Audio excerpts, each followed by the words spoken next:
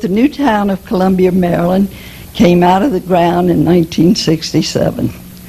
Prior to this momentous occasion in our lives, the Rouse Company, under the leadership of Jim Rouse, had formed what was known as the Columbia Work Group, a group by means of which Jim planned to brainstorm, discuss, and enlarge upon the ideas he and I had discussed over the previous 10 years for the building of a new town, a model city, one which could serve as possible solutions to the many problems of our inner cities. The work group was made up of experts on all facets of a city, from government to education to transportation to housing to the arts, churches, overall design, and so forth. Jim then held meetings focused on each of these components separately. One of the surprising things he learned, and I too from some of the meetings that I attended, was that when Jim would tell the experts that here was a brand new opportunity, a clean sheet of paper, a chance to dream their dreams for a better, more model city, no one had any ideas. We would just sit there. No one could come up with anything. We then also learned that after a few days or so, that the experts would come back to us with much excitement and many ideas. It's as though we all walk around with dreams in our head, but when confronted with a chance to make them come true, we can't pinpoint them.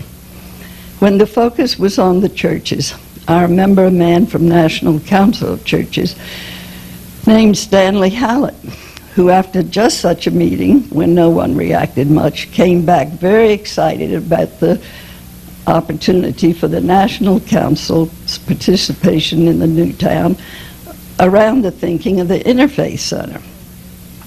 Somewhere in the interim of all these happenings, the assistant to the presiding director of the work group gave Jim a book called Call to Commitment, written by Elizabeth O'Connor of the Church of the Saviour, which was the story of that unusual church in Washington.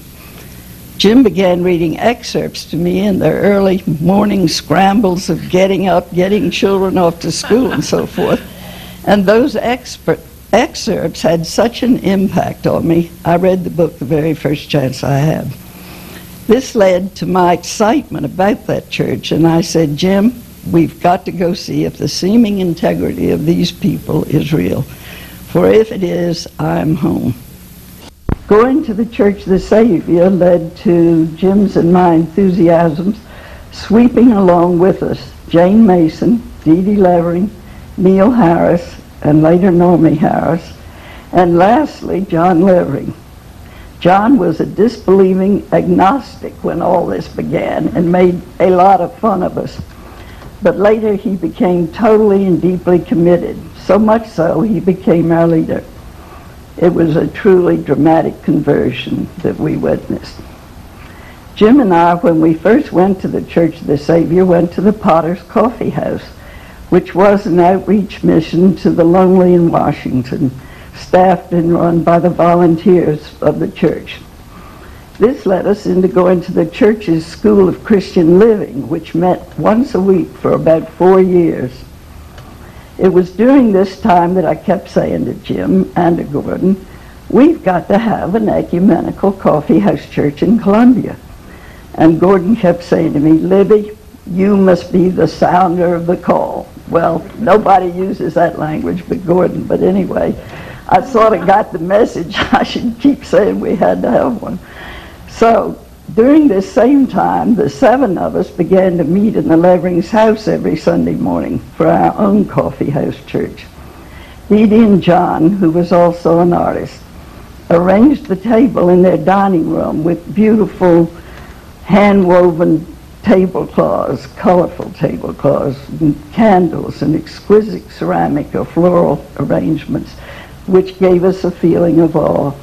We pretty much followed the patterns of the Potter's House, and we grew and grew in spirit and joy.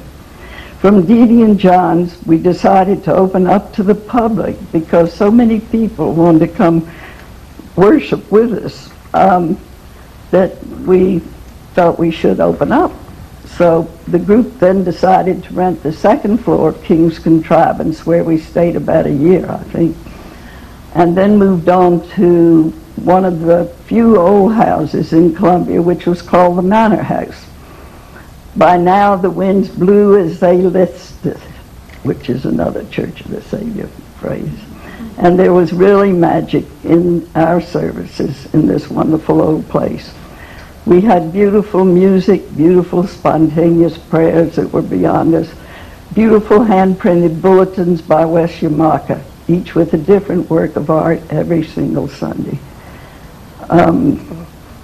Some who came in those days today refer to me as those were the days of Camelot. But the Holy Spirit was truly with us, and when the Church of the Saviour saw what they had spawned, their council legitimized us as one of their mission groups, and we were accepted in Columbia. So these are my memories of how we came into being, how we were born.